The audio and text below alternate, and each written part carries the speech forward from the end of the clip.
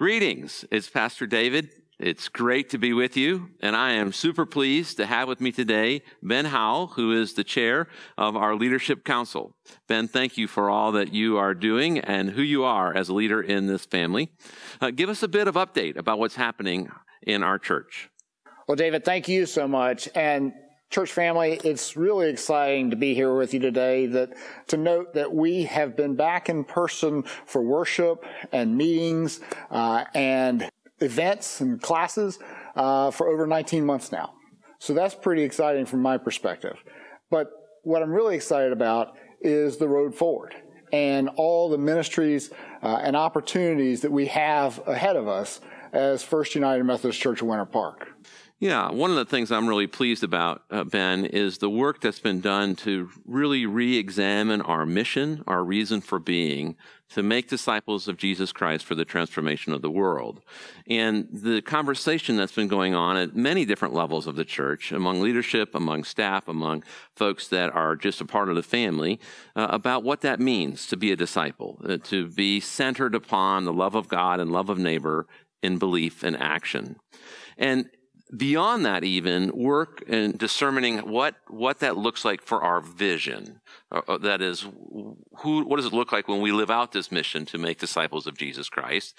And we've ordered our church in the areas of a vibrant family, of those built on God's grace, those passionate about the Word of God, and being Christ-like servants. And I love that I hear multiple conversations all over the place, almost every day, about ways that we are being called forward about the main thing that we're going to do together. Now, that creates a lot of opportunities and even some challenges. What are some of those opportunities and challenges that you see?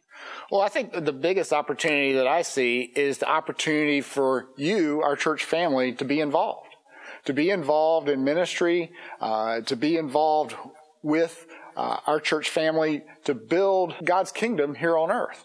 So we want you to be involved. We want to hear from you. We want to see you engaged in ministry and growing as a disciple of Jesus Christ. So when we join, we have our membership vows about being good stewards of our prayers, presence, gifts, service, and witness. And what I hear you saying is one of the opportunities for us is to really engage in our stewardship of service. Right.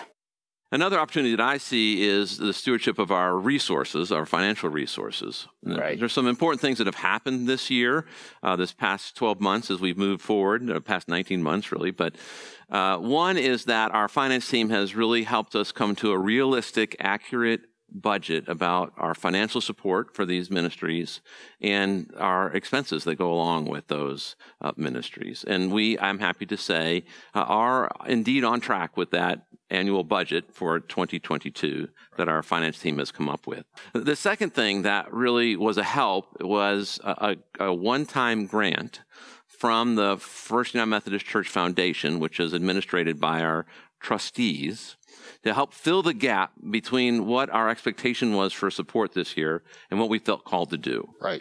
We wanted to continue to live forward into God's calling into the church family and what God is calling us to do in the community, to step forward and help bring and have we fill in. And there was a gap of about $300,000 for this year. And that's where the trustees were so gracious in helping us fill that gap.